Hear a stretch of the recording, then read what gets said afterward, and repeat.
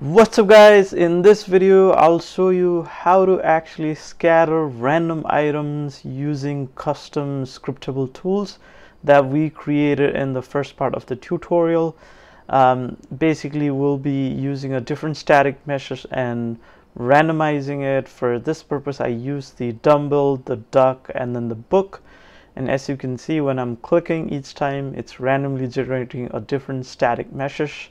Not only that, we'll generate a random static mesh, but also we'll create a blueprint instance of it, and all of that will be done using Scriptable blueprint, which we will use inside Unreal Engine. So without further ado, let's get started to Unreal Engine.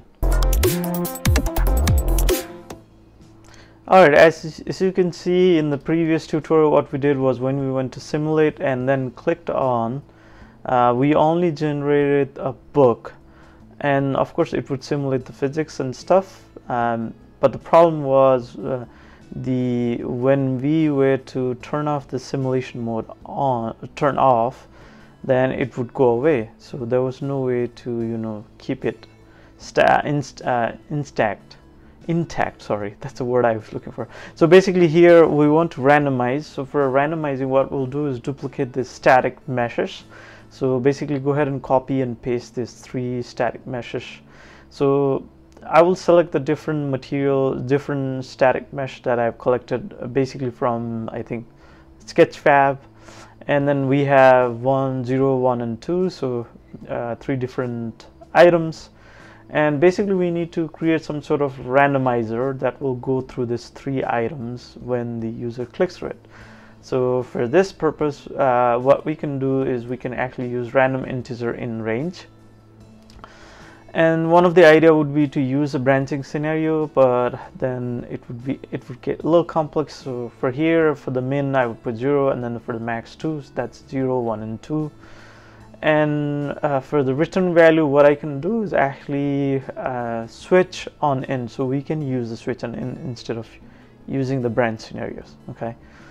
And what I can do is add pin. So basically it would allow me to add those 0, 1 and 2, and then I can plug in 0 for that first static mesh, 1 for the second, and then the 2 for the third. Okay. Now another thing we need to do is actually set them to mobility as well. So right after set mobility, we'll plug it into switch to int, and make sure that you're plugging in those each static mesh to the target. Okay, so that way they are plugged into the static mesh component. Okay, and similarly then finally you would connect them all to the simulate set simulate physics in particular, and that will help us get the physics. Okay, overall this would be the blueprint that we need. So we'll just basically compile, save, and go to the window in here. Place on the simulate, click on the drop to, and then of course my dumbbell is too big, and you can see that there's a second dumbbell. We just need to make sure that there's a variation. So when I click on it again, there was a dumbbell, but now you can see there's a tiny little book there. Okay, so that means it is working. There's duck, there's book, there are dumbbells. And when I click on it, you can see there's a variation of items. So basically this will help you set dress your scene, especially for a messy scene that you want to create inside Unreal Engine.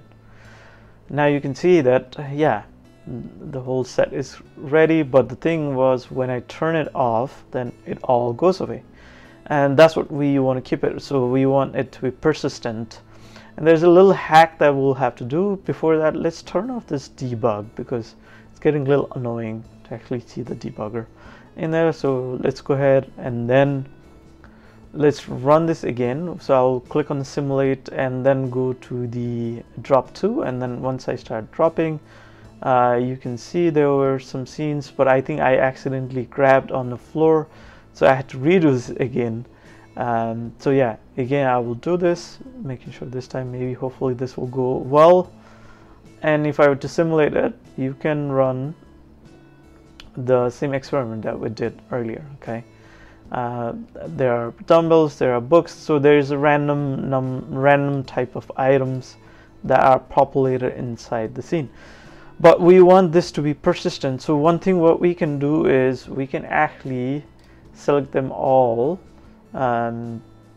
in the outliner.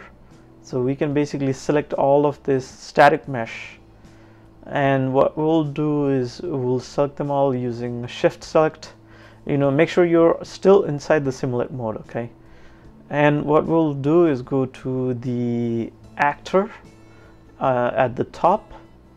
Basically we are going to create a batch actor, so we'll go to merge actor and then do a batch. Once you do that, it will not show up, and the new thing called actor 0 or actor 1, depending on what, that will be populated. And then next to the actor in a detail, there is an option called, you can basically convert it to a instant blueprint. So static mesh instant blueprint. Basically you can give any name you want, so just keep the default, and I'll just say maybe a dropped instant mesh. And that's the idea in essence, guys, in terms of retaining that location, especially because you are running on a physics simulation.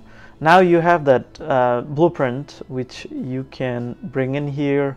Actually you can fine-tune if you want to move items and stuff, moving the individual transforms and stuff like that.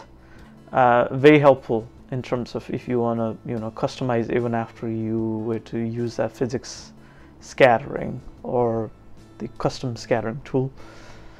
I was trying to find the transform, I could not, but I'm sure that you will find it in here, or you could just use this gizmo and move things around. Okay, and yeah, so now if we were to go back and turn off, that would go away, but we have the instant blueprint. So I can compile, save, and then bring into my scene. Once I bring into my scene, make sure that you set the transform actually to original, and now you have the blueprint of item that we generated by scattering. So basically this is the idea for this tutorial. Hopefully in this tutorial, 2 tutorials, you were able to understand the basic workflow of creating a custom scattering tool, and also understand the workflow of how to create it. If you have any questions, comments, make sure to put them in the chat. I'd be happy to answer any questions you have. Also, if you find this tutorial very helpful, make sure to subscribe to my channel. And also, if you would like to help me out, then I'll put a link for how to buy me a coffee in the link. And yeah, keep playing with it. And if you have any questions, comments, concerns, just put them in the chat and I will try to reply them as soon as I can.